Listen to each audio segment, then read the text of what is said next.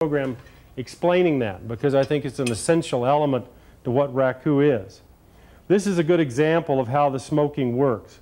In this area where it's much darker, the smoke was much heavier.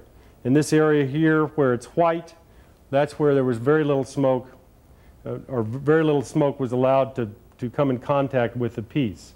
You can see the dramatic effect that it makes on a single piece. Another possibility with the Raku is an overall smoking. In this particular situation here, we've used the smoke to bring out some of the colors that Raku is well known for. This blue on the corner with a little bit of coppery colors, the green